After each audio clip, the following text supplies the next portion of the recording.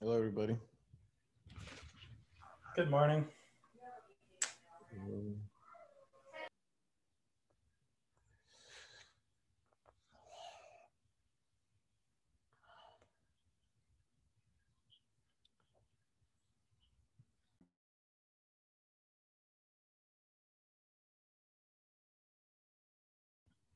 I hate Mondays, honestly.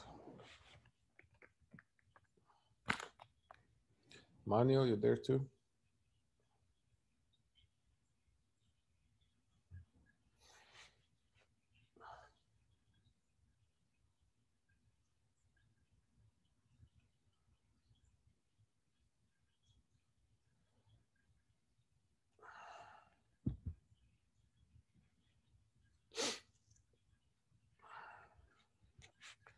Hello, Kay.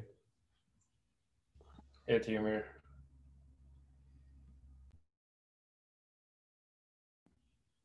Oh, Manuel says he can't hear us. I'll tell him to maybe relog.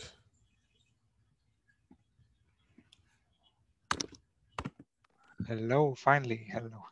Sorry. There he is.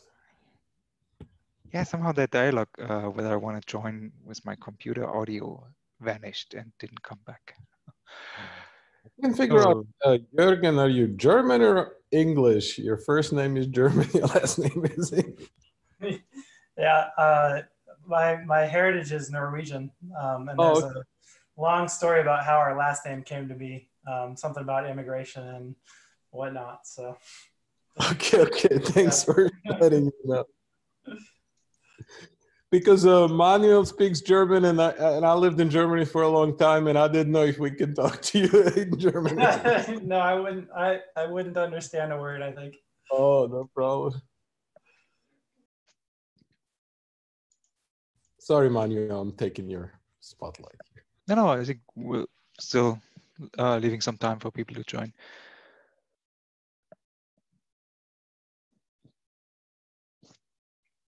Oh, we have a lot of news for KubeCon North America, right?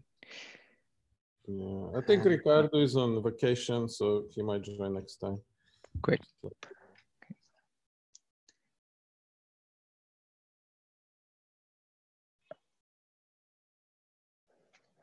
yeah, let's get started. So community question time. Are there any questions before we start?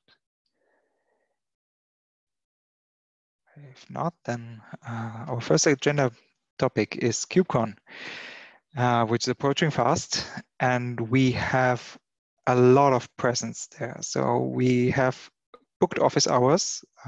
Last time we already had these 2 slots, 45 minutes each.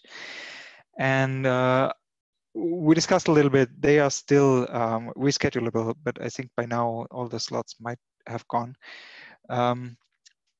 So we have one on Wednesday, 10 a.m. Eastern time, and another one on Thursday, 3 p.m. I think it's not that bad, given that the event starts on Tuesday. People might be in zero-day co-located events, and Friday is the last day, so a lot of people cannot pay attention anymore. So having these 2 slots are really great. Also Wednesday at 10 a.m., that's before the keynote talks, which start at noon. And then the Thursday one, yeah, I chose that because anyways, this is going to be a busy day with all the talks. So I have a talk there, and so I selected this one as a personal preference. Is everybody okay with these slots, or should we go and look if we find another one? I think there was an email sent today that today's the last day to pick him. So let's just keep him for now to not lose him, maybe. I don't know, unless there is objection.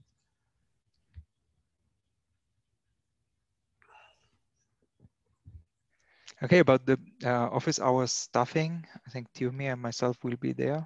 And then depending on how we, yeah, we should all be there, right?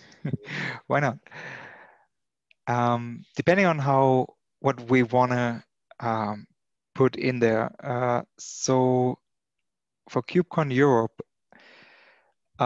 everybody who was attending these office hours sort of was expecting something to be presented. There were only a few that I saw. So I joined a few project discussions, and a few actually had discussions going on. But mostly it was one-way presentation. And yeah, maybe we can redo one of the deep dives that we're currently planning. Maybe we have a new one up by then. Or if anybody wants to present something in the project pavilion, please feel free to say you have an implementation and do it there. So I'm taking applications until KubeCon. And the next point is the project boost. So here it would be, I understand, a little bit more difficult to place an implementation of our specification, because this should not be about products. This is only for our project being CNCF hosted open source project. And we need stuffing. I started a table, but I don't even know the times yet. So Tiomir, do we have any details on the project boost? I don't know. I got an email a couple of days ago and I still need to go through it. Can I send it to you later today? I'm so sorry. I'm slacking on that. But the way I understood it is they said we don't have to be there the entire time because it's pretty much the whole day. And the way I understood it is we can also just play videos. Like, that's why I kind of went this weekend and created some videos. I'll try to create some more over the week. Just not because I feel like, they're mostly for this, because then we can send them links and maybe we can just loop, couple of videos. And in the hours where nobody can be there, that can be shown, to people interested. But have you been to booths KubeCon never Europe? I've never done that, so this is news for me too. There was a Red Hat booth, right? No, what I was with Red Hat last time was similar to what we did for the project office hours, but basically there was just a Red Hat chat channel, and you can just, it felt weird to me because it's almost like a resume. You have to say, I'm a developer at so-and-so, and I'm working on this and that. And then whoever is interested can ask you questions or ping you. And I didn't feel like advertising myself there because I'm just not into that. But this project booth, it seems that it's more restrictive, whereas like I said, in the project office hours, we can say who we are, who we work for, what we're planning to do. For this booth, they said specifically we cannot like do any sales pitches or any of that type of deal, or they will pretty much kick us out forever. So that's why I was kind of like, any idea on what we can do except like loop videos and just be there to answer questions, I'm all ears. I think I've only seen one or two booths last time. Connectivity to the Intrado website was really bad. So, but I saw, yeah, a video showing like the center piece of the web page, and that may have changed. I've only seen one or two videos, but I think that was a main advertisement for the companies, and they had a Twitter feed going underneath and a button where you could click if you wanted to talk to someone. I think that's all there is. Or do you know if there's any chat that we have to stuff? Yeah, they said they will give us, the way I understood it, there is a specific website for this where you can see chat. I still can't log into it. They said if you can log in after 2-3 days to send out a help email. So I'm doing that now. And because it does require a pass to KubeCon, they will give us 5 passes for our team since we're doing it. But I just need to log in and then enter in the email addresses for people that are interested in doing this. so they can get a pass just for that. That's as far as I understand. I'm still getting there. Sorry. So yeah, so I need to be able to log in. Right now, they only gave me a pass, and then I need to add 5 members, they said, from the team. So if you want to, you know, have the ability, you don't, it's all free, I guess, if you have time. If you don't have time, that's all fair. But if you want to be able to join and participate, please, you know, send me private, maybe your email address or something. Mm-hmm.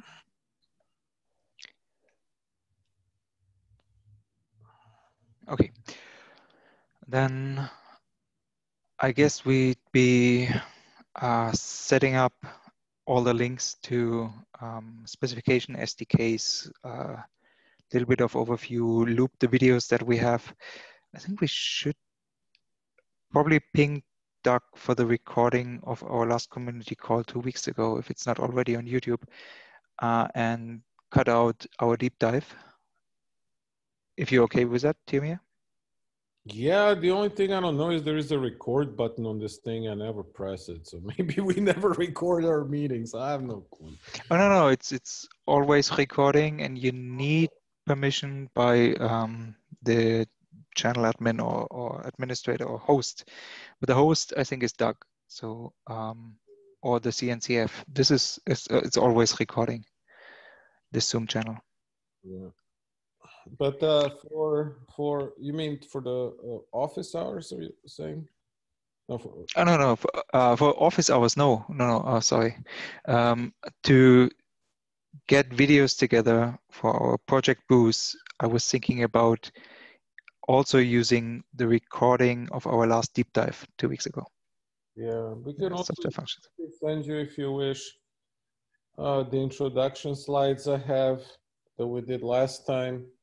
So anybody could present those if they would like to.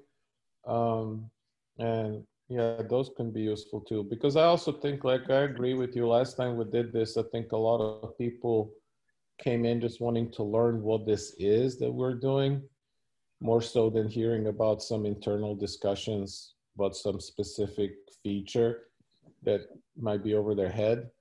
So having some sort of introduction at the beginning, I think, is useful, if you guys agree. Yep. Yeah. And I'm still not done with slides for any of these talks yet. So I'll have Same here, don't worry. But we have a ton of slides, and I'll send them to you. Yeah, no problem. Yeah, I wanted to highlight just this one because still the cloud events, Doug and Clemens, they are sort of where we came from. Please add them to your schedule. And then we have Tiomir and Ricardo giving a talk on serverless workflow. Here's the link to the SCED. You can add it to your calendar. And also the serverless working group lets us present serverless workflow again. And yeah, I think that's settled, right? Tiomir, you're going to do that with Doug. Oh. Yeah, and Okay, cool. Really nice of them, man. They don't have to do that, but Doug is nice to allow us to talk to. You know, so. Yeah, I noticed this year or this time there will be no practitioner summit. Yeah. Okay. That's pretty much it. Should we? These would also be talks that we may want to highlight at our project booth. I haven't checked. Jürgen or Kay, do you have any talks at KubeCon? Anything that you want highlighted? No, we don't. Okay. Then next topic is, oh yeah, ooh, I put it here. I wasn't sure if we should bring it up. So Red Hat Community Central wants to showcase, highlight, or take an interview on the serverless workflow. So we might have additional advertisement there, if possible. And Yeah, that's about it. We do have, I didn't copy them over, but we do have from our second last community call, we had the discussion about the release and when to do that. And this is approaching fast. So our next community call, I just wanted to remind that in 2 weeks, we might want to branch out and freeze with what we currently have, and then give 2 weeks for bug fixing, proofreading, and so on to do the formal release of 1.0. Okay. Which brings us back to our current work. So pull requests, this is a big one, right? This is the open API, and I think there was lots of discussion on it. Yep. Let me check if you have anything else before we go into the PRs and issues, then please let me know. Okay. So I think we might even be able to do a decision on this one. There were a few changes within the last 24 hours, but I think that was only a small change. Ooh, how long is this thing? Okay, yeah. It's quite a good discussion. I really enjoyed it. So in the meantime, last week, Monday, we had a call with Alex. It was very interesting. I think everybody was on the call, right? Yeah, okay, I can spare the time. So how do we go on about this open API? Do we want more time on this? Are we good to take it over as it is now? So, Tiamir, I didn't get a chance to review the latest changes. Can you just give a brief overview? Oh yeah, sure. But to answer Manuel's first question, no, I think Jürgen needs to. We need to come to an agreement. I don't think I can push these changes, or we should push these changes without him being okay with it, because he's been very involved in this from the start and has some very good ideas. The basic thing is that we have to make a decision, and this decision, I believe, is pretty big. I think functions right now, not to bring our last talk back up, are an important part to fix for 1.0. So in my opinion, this is a little bit holding up the 1.0 milestone, whatever one, I guess, release, because it's important.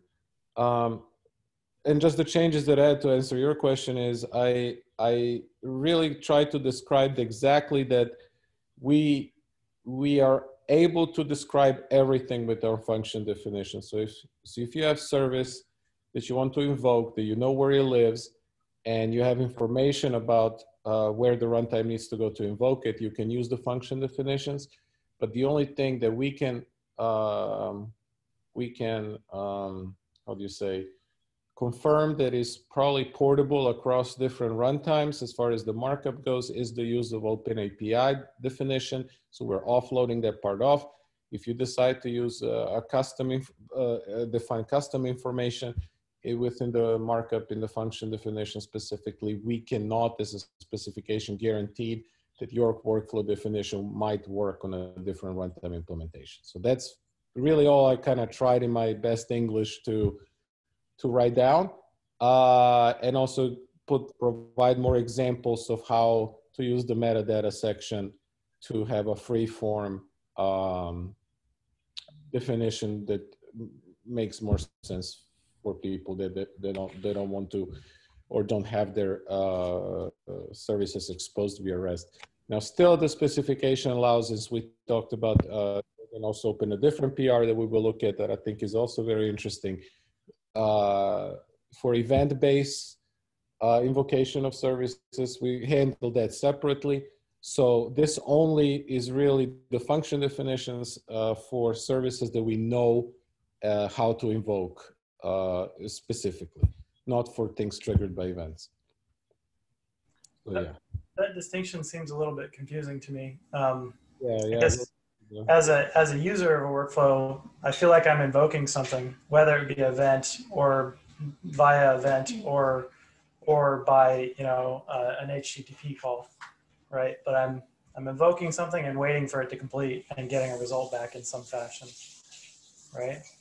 So it, like to define those two different ways of invoking something differently seems confusing to me. Yeah, yeah, it does. It's kind of confusing in general because this is not a feature that other markups for workflows, not, like you won't find this in AWS or Google or Alibaba, I believe, but they're not here to tell me wrong, so I can say what I want. Yeah, the difference is that what we have event definition to describe events. They're either consumed or produced, and we can already produce events in transitions, at workflow end definitions, and things like that. The same approach we're taking for actions where we say, look, I want to produce an event, but in order to produce an event, we need to keep it consistent by just referencing it. We reference an event definition in transitions. We reference an event definition on the end definition to produce an event. So in order to keep it consistent, the actions do the same. Function definition does not mean execution of a service. It just means a description or invocation of something that we want to invoke. But the actual action itself, we divided it. And from the markup perspective, I'm not arguing with you, Jürgen. I think there could be improvement there in order to make it specific. But I'm just saying, like, the idea of actually moving that into a function definition itself, that's what I'm kind of like, I don't know about that. You know? So the maybe, I mean, what I had imagined it would be a function that would reference to event, like basically look the same as the events. I can't remember what it's called in the actions section, but you know, it's still reference to events. It wouldn't be like defining them inline in the function, right? Yeah. And that's a good idea. The only thing that I have issue, like not have an issue with, but maybe more I'm asking is, does it really fit in there? Because sending out an event can really trigger a set of services. So it wouldn't be a function definition, it would be or a service definition. Whereas in a function, each of the definitions in the functions array really represent a single service and its operation. Whereas triggering an event can actually invoke invocation of 15, 20, 100 services. And it might not be even services, it might be other, you know, workflows, it might be triggering whatever, you know, is actually listening for these types of event. It can even trigger an Argo workflow or trigger a pipeline execution in this case. Yeah. So that is why my confusion is like, if we add that in there, are we confusing people as far as what a function definition means? And so we can definitely talk about it. I think that's a very good, what, you know, and I agree in some way, maybe finding a way to kind of put this together makes sense. But how, you know, maybe we can do some examples and talk about it. Yeah, I'd like to explore that. I think there's ways to make it, you know, I think as a consumer of a workflow, I just want to, whether it's, you know, a whole slew of services that listen for that event and respond, or it's one thing, I'm still kind of trying to kick off, invoke something, right? And so I don't really want to know the details. I just want to know that how to invoke it and what to wait for at the end, right? So it's, you know, it seems like that's easier for people to think about if it just feels like I'm invoking something. I'd love to explore it more.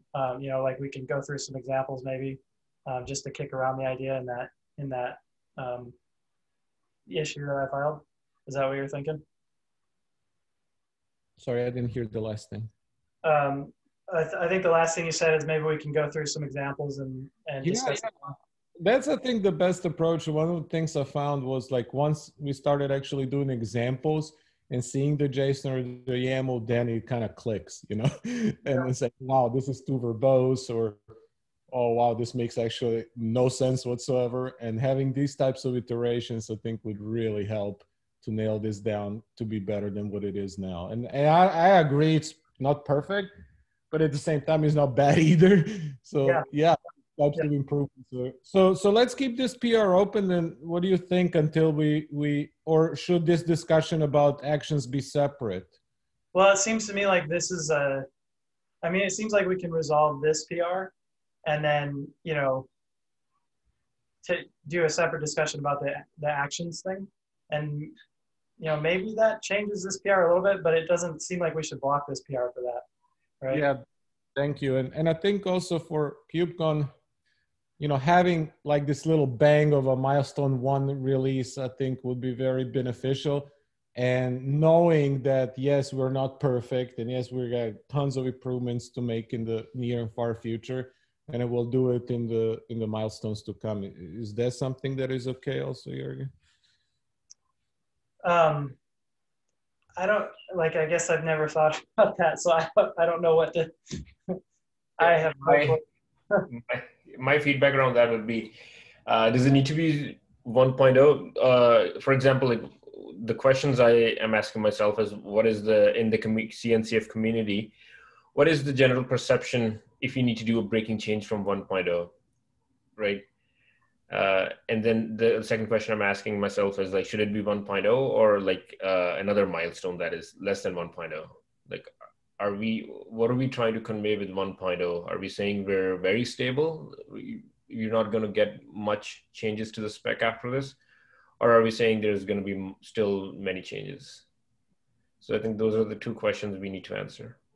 Yeah, and they're all valid questions, and I get it. But the problem, we've been around, like, we have been just accepted, what, in June or July for Sandbox project. And one of the things maybe that I wanted to convey with this is more PR move, more than anything. We know that we need a lot of improvement. We have been doing improvements for a long time now, but still a lot is to come. And this is where, you know, you guys come in and everybody from the community. So the point of improvement, continuous improvement, is always going to be there. As far as stability goes, my question goes back is, like, when do we say we're stable? If I look at other workflows, like what we discussed in last meeting and all the other ones, we're already a superset of pretty much everything that is out there, if I'm not mistaken. So there is, in my opinion, what I wanted to fix is this function definitions, to kind of clarify that from the perspective of being a little bit more stable than what we were with some custom definitions before. And another big part of, and Jürgen is helping me out with that as well, with his issues, is the error handling and the retries. That section really needs to be improved. And I've been kind of trying to get that done whenever I can, but haven't been successful yet to finish. So the only thing for KubeCon now is we have to figure out, because we already had talks at last KubeCon, we were 0.2. Now, if we're still 0.2, that might look a little bit like we're not doing anything or not doing any incremental improvements. Basically, the only question is, how do we show people that we are continuously moving forward, but at the same time, keeping this notion that you're saying is, hey, are we stable? Can we be used? Because quite frankly, I've been working on 2 runtimes now for this, both Java-based, and it works, you know? So what does stable really mean? I don't know. It's more of a decision by our team than I think the perception of anything else. I don't know.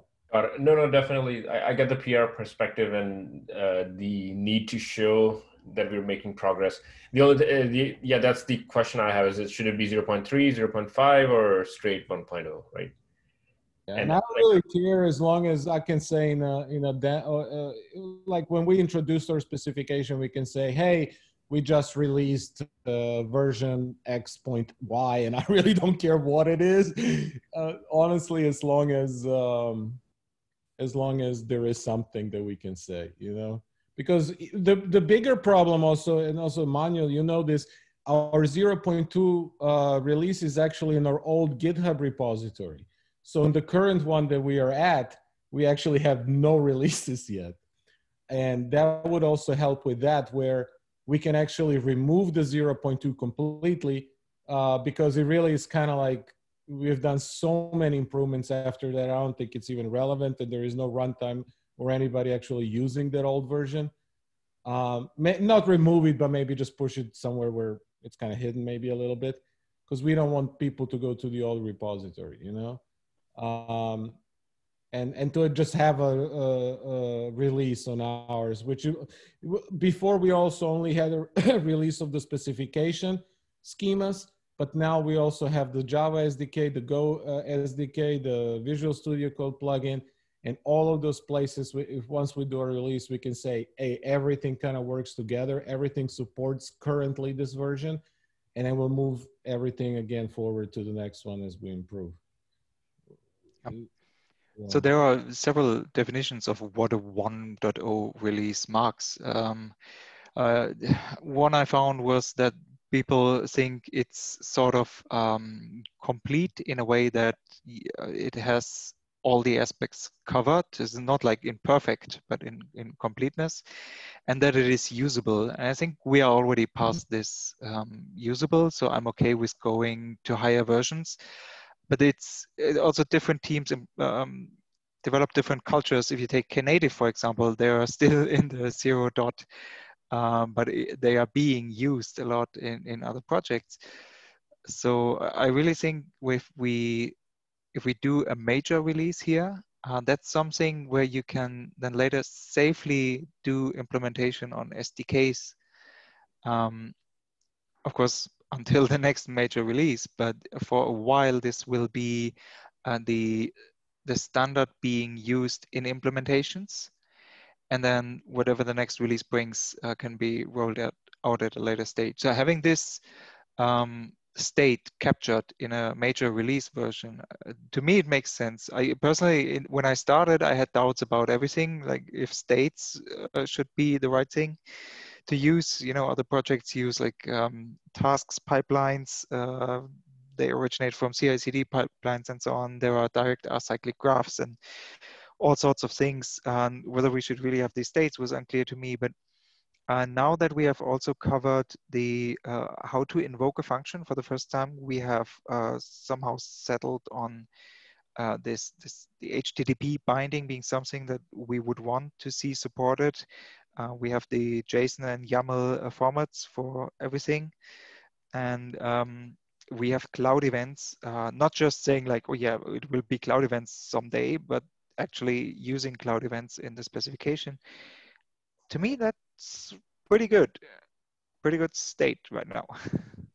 Yeah, and in addition, you know, with the addition of the SDKs and the Visual Studio Code plugin, it's all specification based, and that's important. You don't have to go out and download some, you know, company's extension in order to use it. You download the serverless workflow specification extension, you know, and I think we're getting somewhere. Is just growing the community and actually changing our processes, giving the number of people, you know, that we have, and I hope one day we will, you know, become like where we get like cloud events, 50 people in a meeting, and we have takes like a month to do a single PR. I would love that as well, you know, and but it is what it is at this time, and we just have to push forward. And I think we have the ability with a smaller community and people, you know, great people like on this call and the others that are joining to really do something about this. But yeah, please, you know, keep patient with us and just, you know, let's see if we can together move this forward, because at the end, I think we will all have success, some sort of success with it.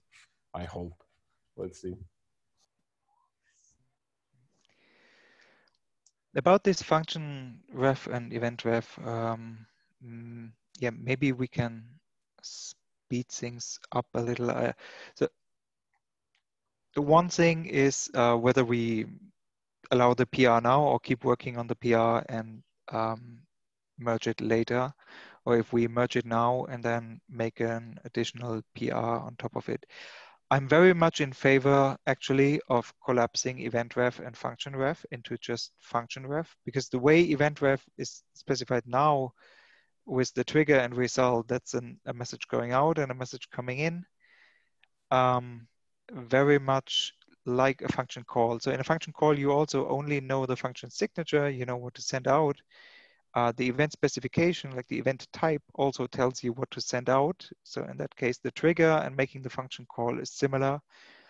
And what you get back is, sure, in a Swagger definition would be defined what it carries in the body as your result. And here it would be the event type that also declares what you can expect in the result. So in a way, they're very similar. Also, what I personally see is maybe I want to treat 404 not found as a good case, not as an error. So maybe there is even more than one possible result in here. And having this as a function definition really makes sense to me. It also tidies up the actions, right? You only need the function reference and don't have these complicated rules of if there is a function reference in there or an event reference in there. I agree. Yeah. Those are good points. I think those are good points. It seems like maybe since Tiomir, you wanted to get my input on the PR, maybe give me a chance to look at that and I can add a comment. You know, I just want to look through it real quick, but I'm sure it's all good and we can close that. And then we can move on to, you know, discuss more of this events and function thing in the issue for that. No, I'm perfectly okay. And also, if you don't mind, I will need your help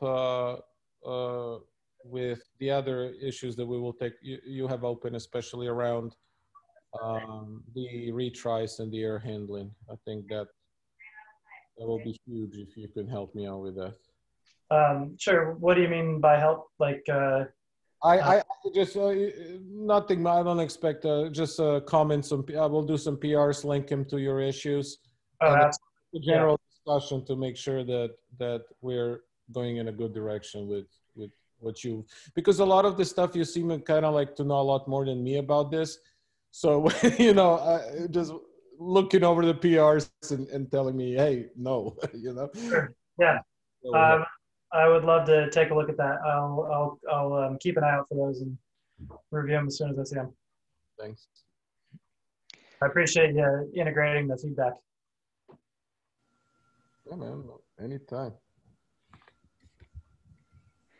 Okay, cool. Should we go to the first of those issues? Is it in the right order? No, there's another one. Sorry, I don't know. Yeah. Yeah, that's the issue that we just... Oh, that's the one we already just discussed. Yeah, so in the next, logically, yeah. JSON patch schema. Ricardo found a standard called JSON patch, which allows you to, I think, define commands on how to change the JSON data, since all our states data or the workflow data is in JSON. He said it would be a nice thing to use a standard instead of defining some custom modifications of the data using some other languages, which makes sense. I just asked him to maybe provide specific examples to see where he would like to see that fit, and we'll move that forward now. I don't know much about JSON patch. The thing that worries me about, like, it sounds cool, but hopefully it's not Turing complete, is it? I don't know much. I need to look, honestly, but I just wanted to kind of, see what his idea was and go from there. One thing I know for sure is that customize can be really a pain, especially using JSON patches, but maybe that's sort of their adoption of the RFC. The RFC is sound, it needs you need a little bit of experience with it until you can use it in production, but yeah. So all data we handle, workflow data, that we juggle in states, they should all be JSON addressable, or don't we have the also the YAML format? The data itself is always JSON, and what he's kind of talking about, I've run into it, and if you guys have just a minute to just explain the issue itself, is on the runtime implementations. For example, our inject state, you have state data, and the inject state gives you a JSON object, which then you have to merge with the state data. The same thing is really also on all our data formatting. We get response from a function call or an event that comes in has its payload, and we have to take this payload and do something with it in order to merge it with the state data itself. And JSON patch, what it helps in there is right now, the way I have to do it, I have to basically use either the underlying, in my case, Java JSON APIs in order to merge stuff together. And it's kind of complicated at times.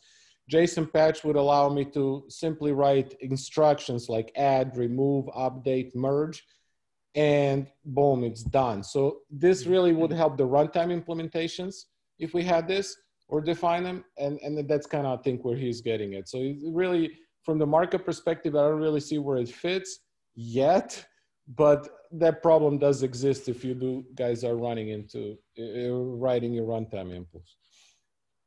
Yeah, I know that we usually use a JSON pass to define where we want a result of a function to end up. These add, delete operations in JSON patch, they can be used as a script to make more complex modifications of a JSON structure. And I'm wondering if that is sound in the markup that we're using. So it might blow up our workflow definition a little. Yeah, I mean, I have to think about it. Yeah, maybe let's wait for Ricardo to maybe give an example of what he thinks how this should be used.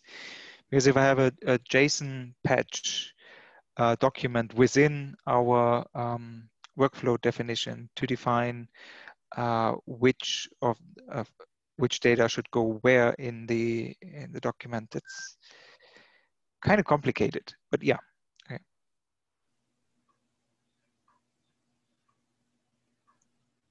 Okay. Then the next one, uniqueness constraint for workflows. Oh, it's a little longer. Would you like to discuss a little bit about this, or? Yeah, you're working. Go ahead. Yeah.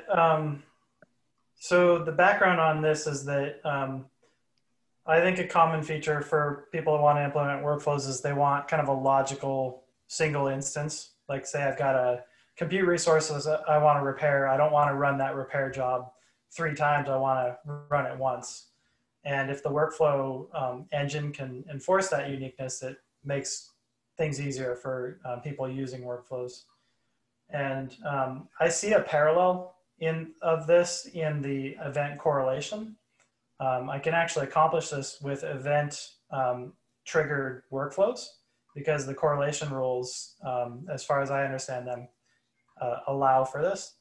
But it doesn't work well for directly invoked workflows, and that doesn't exist for directly invoked workflows, and it doesn't exist for the like cron scheduled workflows. And so, you know, I was trying to figure out if there's a way that we could get that uniqueness constraint that we have for event invoked workflows to work for the other two. So maybe that means, I don't know exactly what that means because I'm still, you know, getting familiar with the spec, but in my mind, you know, that means something about like changing the way the correlation rules work or making them like pulling that up a level so that it applies to all 3 of those, or, you know, there's more of a, hey, this is a really useful feature in a workflow engine, and asking, you know, for ideas on what we could propose. I'm just gonna let you know, even the BPMN guys don't have this, and they've been around for a decade. Mm-hmm. Yeah, this is very interesting, and I think we should definitely explore it further. Because if we get it, if we nail it down, I think, like you said, it is very, very good to have. Because like another thing to look at is like AWS, for example, has an additional information you can give to workflows, even like restrictions on what region can execute it, or what region can even execute to a task within a workflow, user restrictions, based on roles and blah, blah, blah. We don't have that currently. So this is important start to start introducing not only the markup as far as the logical execution goes, but also in addition, provide runtimes with information. Because in the end, what you're saying, what we have to be concerned of and kind of careful is that we allow users to solve business problems at the end. And yeah. at the beginning, I didn't get your idea, but then I thought about it and I said, being able to execute a workflow only once, it's actually a business decision. It's not a runtime implementation decision. You as a modeler have the ability to say, hey, I'm writing this to only be executed once. And it might be an important part of a business solution. So definitely something that we need to discuss. Like if you imagine going from one runtime that does support this uniqueness and going to another, I would have to rewrite my workflows to do, potentially do that kind of constraint on their own in their business logic or something, right? So it wouldn't, if one runtime supports it and others don't, that's vendor lock-in right there, right? Which is, I think it's a big part of workflow execution, like you were saying. Yeah, and then addressing the cloud events correlation rules, I think if we can go with that approach to define correlation rules, maybe between workflows and states within the workflows, I think maybe that's the right approach right now. But yeah, let's move this forward and add to it as we have ideas. Okay. So maybe I'll think of some suggestions on ideas and just kind of throw out some ideas and we can go from there. Or what do you think? Definitely. On the issue? Okay.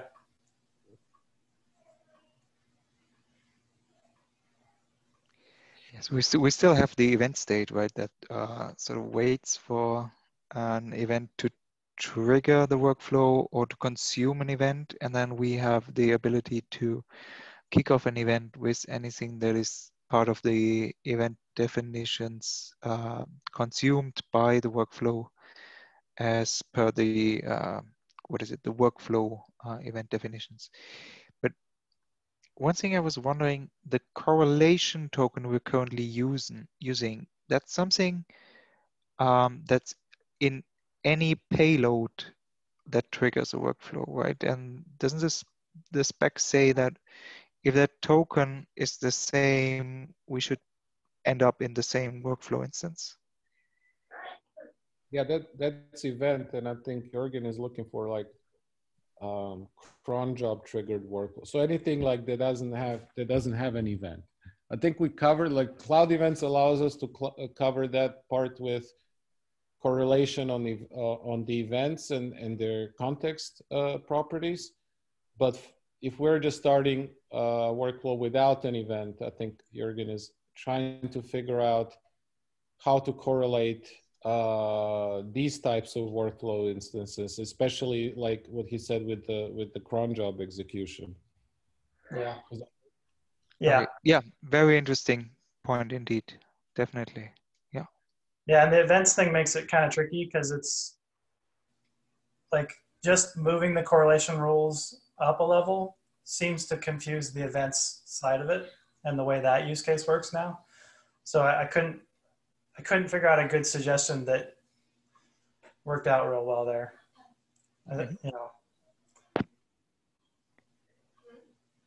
Don't be afraid to suggest something that would even change the spec. So far, we're not looking for backward compatibility. If that's the better way or unifying things for the workflow, it's also an option.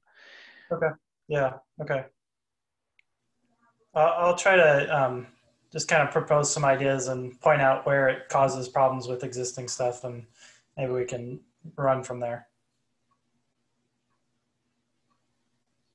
That's great. I haven't actually thought about it because I only considered the event triggered workflows. So very good, very good point. Cool.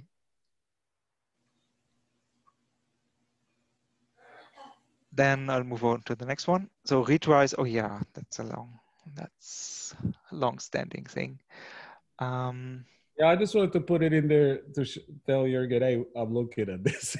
Don't forget about you. You know? No problem.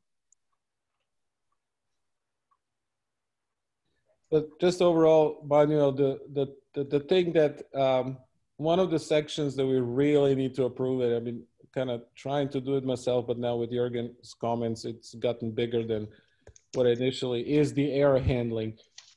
This is one section which hasn't gotten a lot of improvements over the last time since we kind of took this project, start moving it forward, and that's part of it. So just to kind of put it in context.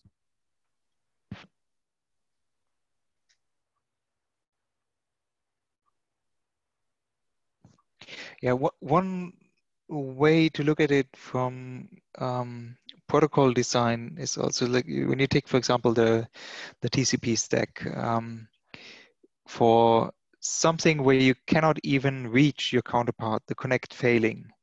What you get is a specified response. So to the application level, it looks like it's getting a response, even though the call wasn't even made. So for functions and error handling, what we could look at this similarly, saying that we do make the function call, but not being able to locate the function endpoint or instance could be sort of a response to the application, that is to our workflow engine, if we want to design it that way. And then the user can decide whether to use that even as in a good weather case. Like before, when I mentioned the 404 not found, maybe that's an expected response. Or to, yeah, having a non-treated response, which throws general exception, or means we have a default error handling or specified error handling. So yeah, okay. That's actually, especially the 404, if you think about workflows needing to be, generally when you design workflows, they need to be very item potent. And so if I'm deleting resources, 404 is a response I have to handle as success in the delete case, because I might have already tried to delete and succeeded, but I didn't get I got a network error back instead of a success, right? So my next attempt would be a 404, and that should be a success. Yeah. Okay, cool. Why do I have it twice? This is 137 and this is 136. They're somewhat similar, both related to a similar area. Okay. All right. Or actually, it's, where's the number? All right. So actually, these are exactly the same. Wait. Did I paste the link twice? I'm sorry. No, that's about exponential backup only, and I think that came after the max attempts and interval attributes. Is about how to specify these intervals, and if it was one-shot time, so to say, then yeah.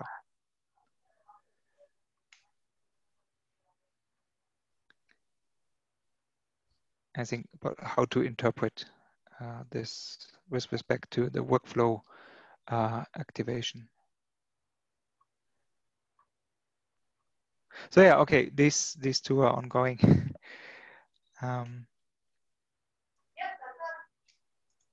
Cool. Perfect. Okay, wow, that hour went fast. We're almost up to the hour. Nobody else has joined in the meantime. So the issues are ongoing. Any final words? Anybody want to say anything on this? Should I make any notes on any of the issues? Give action items.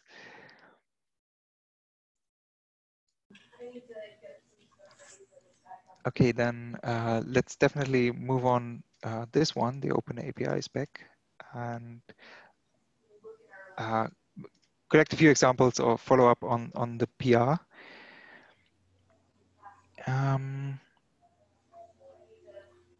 Yeah, and that's it. So any other business? No, then thank you very much for your participation. That was really good. And we would have our next one in 2 weeks, where we might also want to decide on a feature freeze and branch out for the next version's release candidate.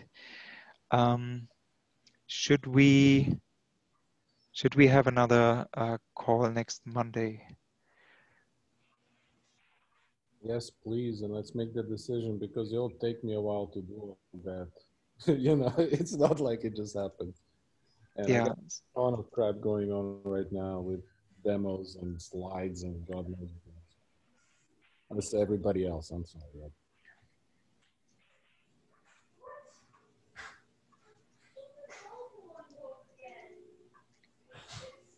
So anybody in favor or against having it next another call in between, because our next call would be in 2 weeks, and that's already our second last before KubeCon. So the idea is, my idea would be to have another call next Monday, same time, because that seems to work. But if anybody, I'm very flexible on the timing. If you have any preferences, we could also move it. Seems reasonable to me. You know, just so chat-wise, we can follow up on what we just discussed, and next Monday works for me. Okay, perfect. Thank you very much. Then read you later and see you next Monday. Thanks, you guys. See ya. Thanks. Bye.